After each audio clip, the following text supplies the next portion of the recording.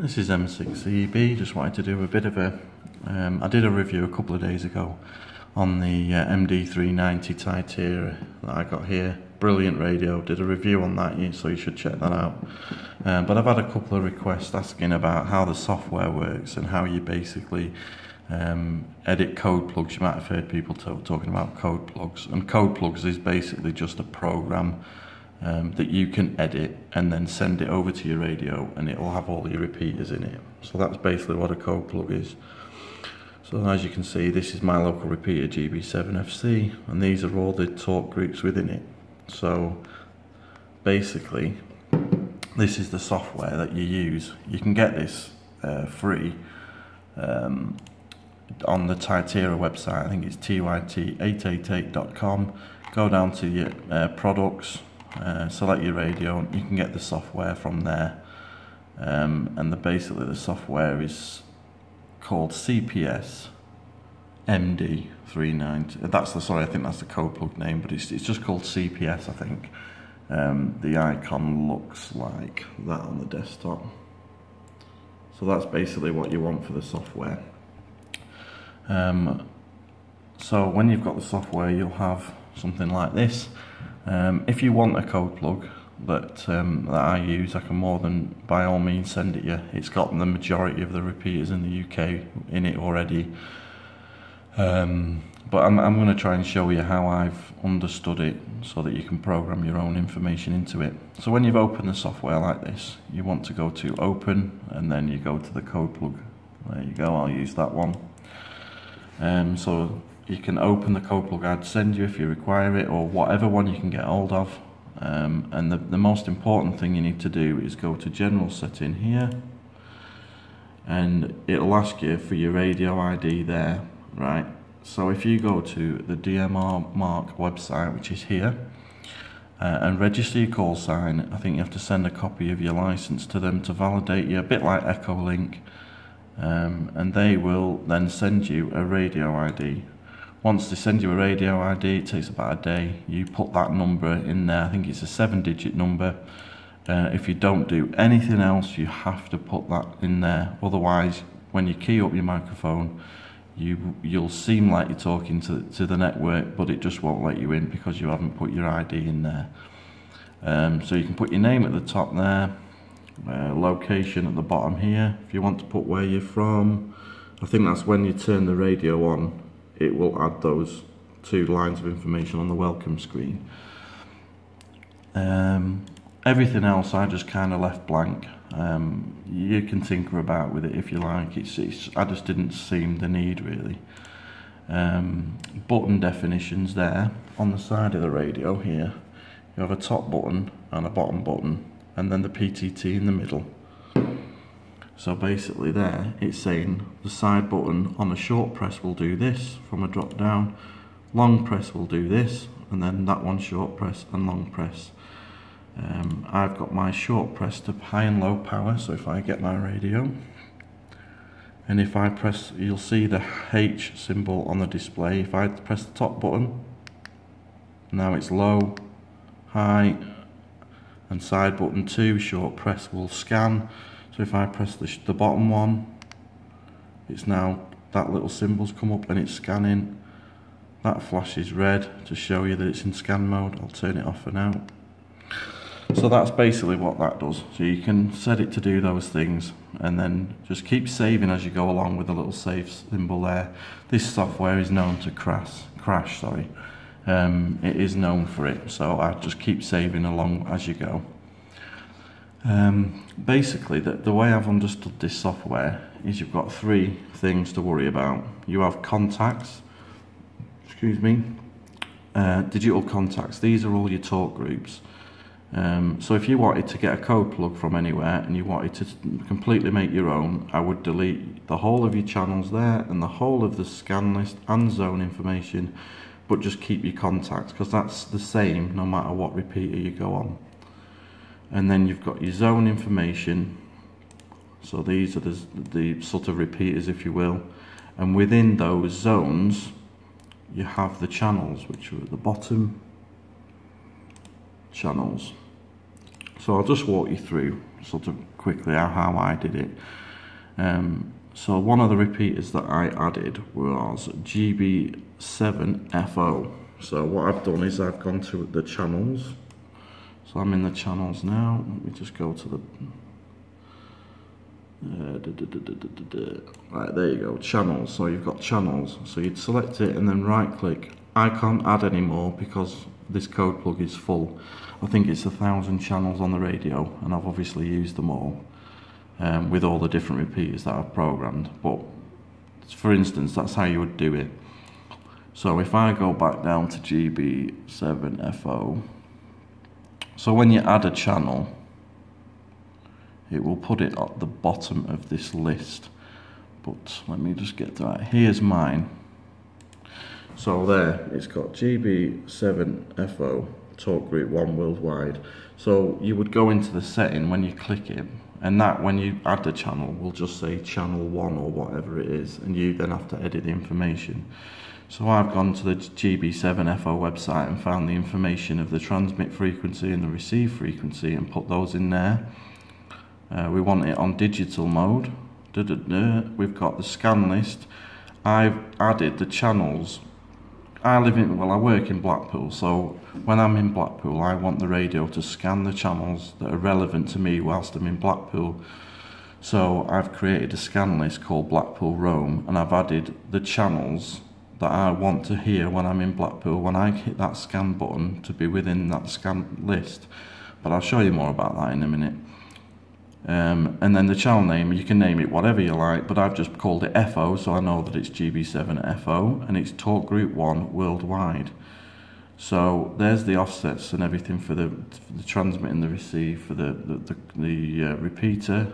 And here, this is where your contacts are. This drop down here where it says contact name, talk group 1 worldwide, is just a drop down. So I've found within this list, or here, talk group 1 worldwide, which is there.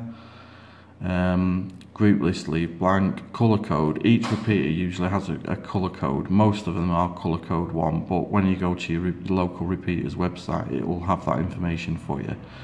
And your repeater slot. Digital lets you have 2 simultaneous conversations on the same frequency, and they have them on repeater slot 1 and repeater slot 2. So some of these talk groups will work on repeater slot 1 and some will work on repeater slot 2.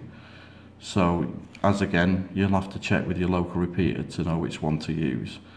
So I've added that basically there, and then I've just gone along and I've just kept adding the different talk groups that I want to hear when I'm on GB7FO.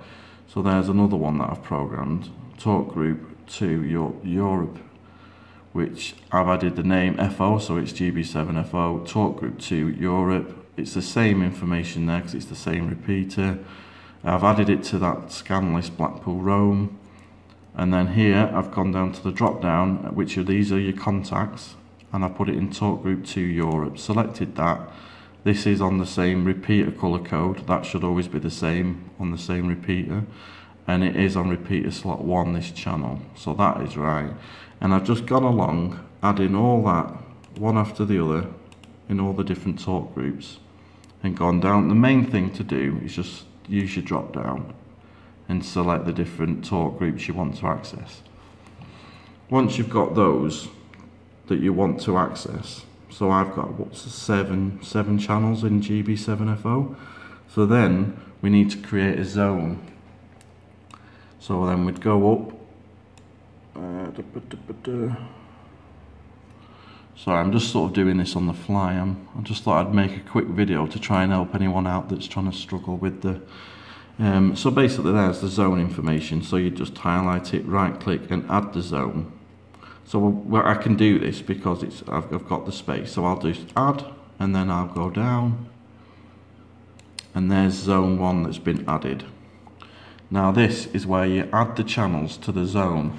So here we could call it anything. We want to call this GB7FO. I'll just call this one GB7FO1 because I've already got it. So it's just as a test.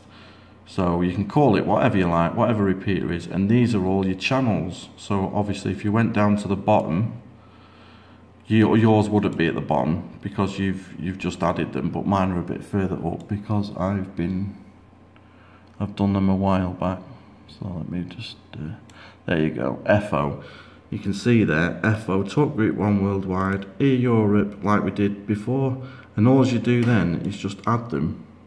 So you go add, add, add, add, add, and it'll just keep adding those in, and then that's it basically.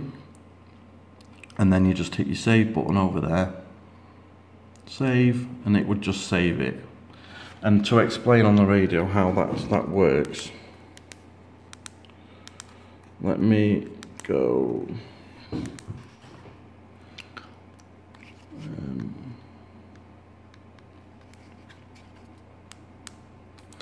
Right, if I go into zone, and I've added this so it'll be at the bottom, so there you go, GB7FO. So this is the zone, so this is what here is, the zone. So the zone is GB7FO, and the channels, you use the knob at the top to create, see there you go, Talk Group 1 Worldwide, Europe, and so on. So you can have up to 16 channels in each zone. So you can keep going all the way and keep adding into the zone like that. I hope this has made a bit of sense. I've not really sort of planned this video, I've kind of just done it on the fly. But that's basically how it's done. So you add your channels first of all the different talk groups within the repeater, and then the zone would be how you select the repeater, and then you add the channels into the zone, and then you've got scan list there.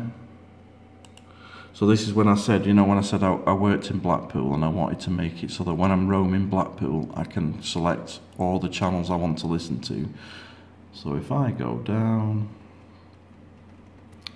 it's a bit of a jumble, this one, because it's very full. I mean, yours doesn't have to be anywhere near as full as this. You know, once you've got your contacts, you can kind of add it. There you go, Blackpool Roam. So this is the scan group that I've created.